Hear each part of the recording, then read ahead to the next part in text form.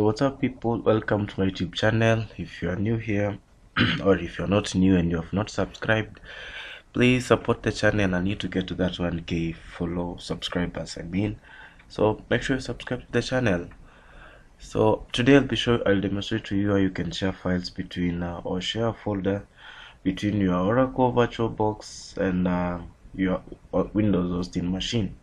So for that, the first thing you need to do before you even go to your Oracle and power on your Kali or Ubuntu, whatever you are running, you need to create a shared folder, or if the folder already exists, like I'll assume this folder here is the one that exists. So all you need to do is right click and properties, then you go to sharing, and then you share the folder. Then I don't want to share an existing folder, I need to start it from a start. So I create a new folder, and assume I create a new folder here, new folder.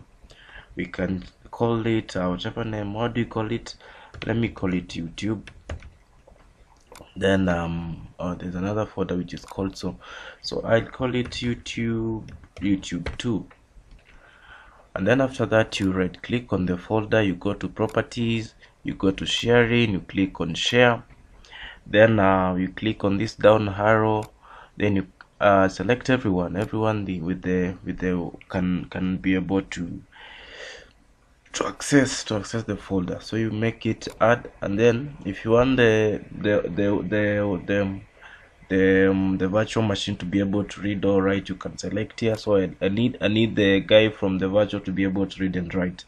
So read and write share, I give the permission level to read and write, then I share, take a few minutes, then done, and then you close that. Then now you go and power on your VirtualBox. Now before you do that, you go to settings, you need to link that folder. You go to shared folders.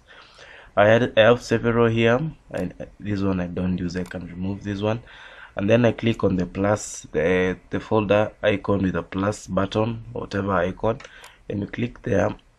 Then you need to select a folder path. The folder path is where your folder is in the hosting machine. So you click on other, then it will open your files.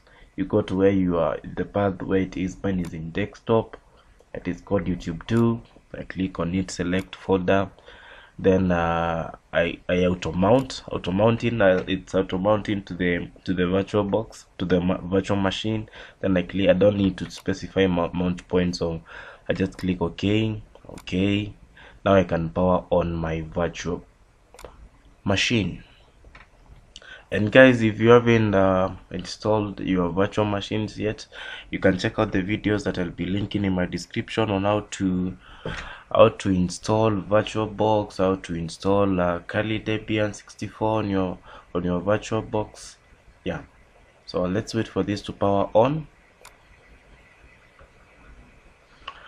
Just leave it to power on. Give it some minute, guys. I'll pause this video. In audio.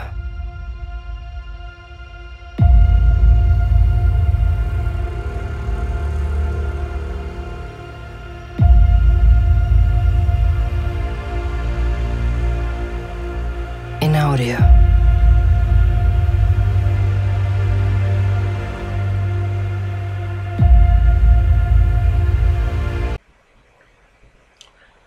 So once it's logged on, you go to your files, then open folder. Then you can see under devices we have some folder here called SF YouTube 2. So that is now the shared folder.